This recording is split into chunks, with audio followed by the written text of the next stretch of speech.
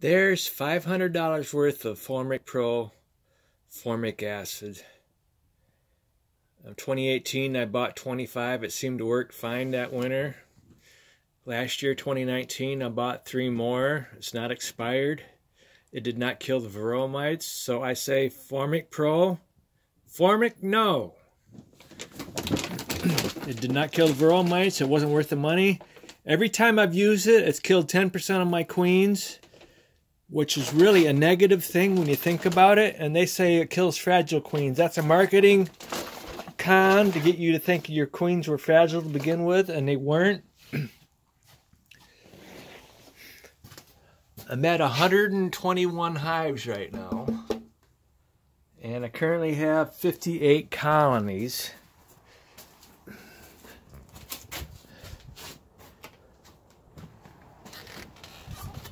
It's March 8th. There's my bee truck. $3,000. It's got 62,000 miles on it. It was city owned, so it's been well maintained.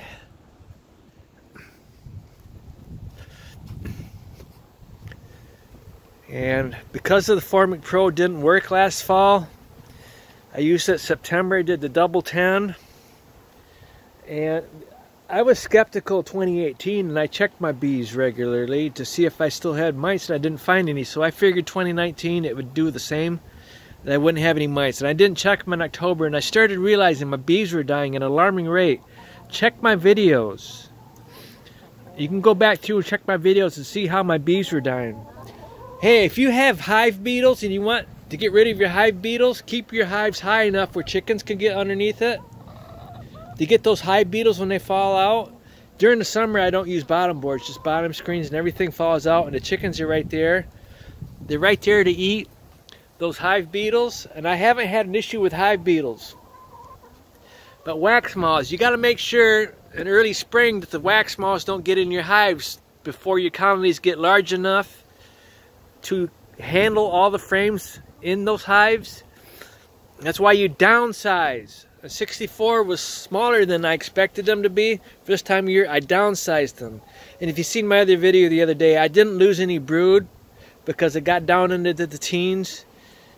The other day, I didn't lose brood. I just checked them today. They're fine, but I downsized them because they're not going to be large enough before the wax moths get here in April. I'm expecting April. But all these colonies here are large enough, and I managed to save them because I switched to oxalic acid in November. It really hurt my bees in September that the Formic Pro formic acid didn't work. When those queens were laying, those winter bees, they got Varroasis, and they died through the month of October, which really hurt the population of my bees. And down here in my cellar, I've been sticking all of my frames with foundation on it. I don't want wax moths to get into my frames. I don't have any issues with wax moths right now. It's March 8th again, like I said. And I want to make sure I don't have any issues with wax moths this spring. So I put everything down here. This is all new foundation. I just ran out of room during the winter when I put those foundations on the frame. But everything here has got used foundation. The bees have been on them. Even in a medium, the wax moths can get on that if the bees have been there, and they could just overpopulate those frames. Before you know it, you have an issue with wax moths. So I keep them down here. The wax moths have not been able to penetrate this room. And they're in a convenient location for me. When I need a frame, I just go down and get one. And the reason straps are on these is because if they're too small to be outside when it's really cold, they bring them in. And I'm always assessing the size. And like over there, I've found 2 of them that are large enough that I don't have to bring anymore. And there's only 2 left over there that I have to bring in at night.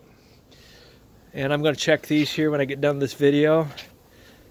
And if they're large enough I don't have to wheel them in anymore, I'll take the strap off.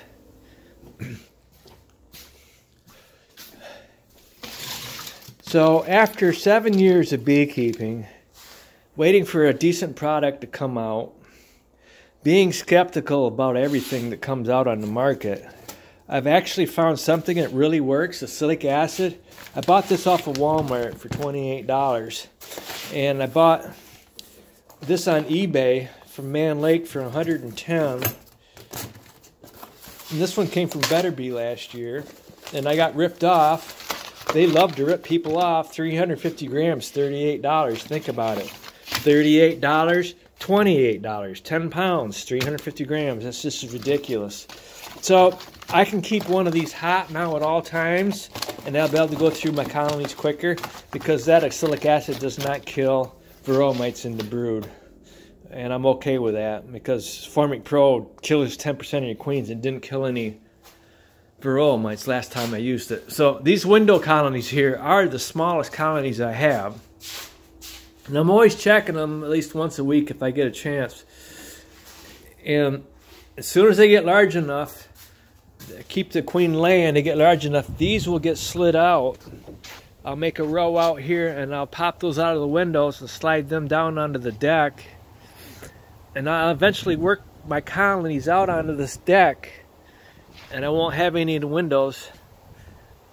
And then what I'm going to do in April, those large colonies, I'm going to take the queens to the east side of my house with a large number of the brood, and I'm going to leave a smaller nuke there so that I can do some mating nukes early May and April. It depends on the weather. And then commercial beekeepers come to my area mid-June. I'm going to pull all my large colonies out of this location down south, away from farmers' fields, and I'm going to make honey this summer. And I'll probably leave some mating nukes when I do that. So I'm going to be constantly breeding mating nukes this summer. And it's a whole lot easier and cheaper than buying queens. I don't buy queens, I don't buy nukes, I don't buy packages.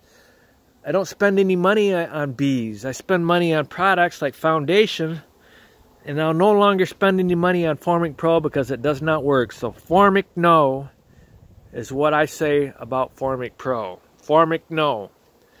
Okay, thank you.